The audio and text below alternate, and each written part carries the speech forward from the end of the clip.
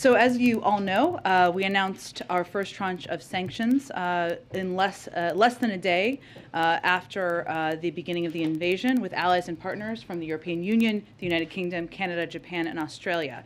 And what we wanted to provide to all of you today is an overview of what we're seeing as an impact on the Russian economy. Obviously, the bite of these sanctions has not taken place yet, so this is largely in anticipation. So let me just go through a couple of these points.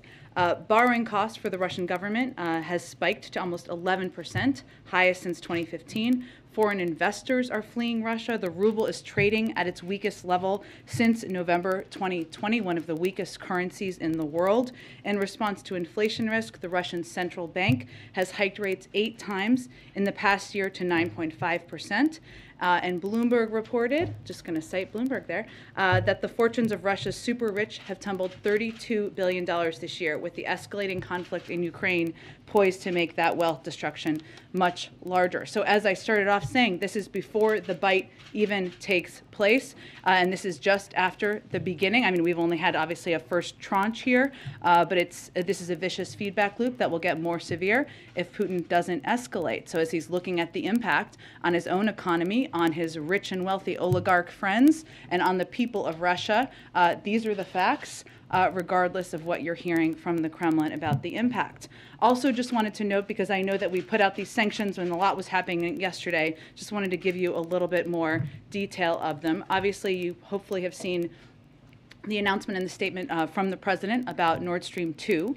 We can come back to that, but that is an additional step today. And also on banks, and the announcement we made yesterday, what we did was we used our most powerful sanctions tool to target 2 major state-owned Russian banks for the first time. That is the significance. These banks can no longer, what it means is they can no longer make any transactions with the United States or Europe, and their assets in the financial system will be frozen.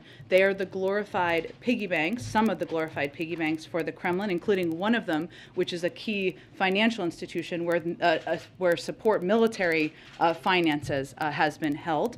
And this will have a significant impact on Russian leadership in the inner circle because they're state-owned banks controlled by them.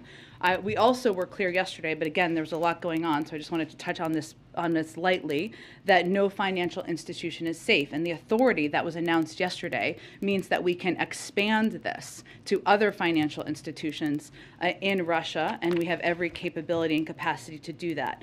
Second, we made an announcement about sovereign debt. And essentially this means, I know there's been some commentary out there, some from Russia, of course, that they have a rainy day fund. A rainy day fund is limited. A rainy day fund means you can only tap into it until the rainy day fund is done.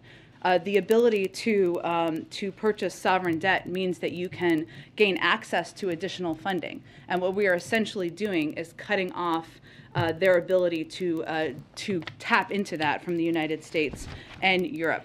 Finally, on elites, what is significant about this, and somebody asked me this question about what's different.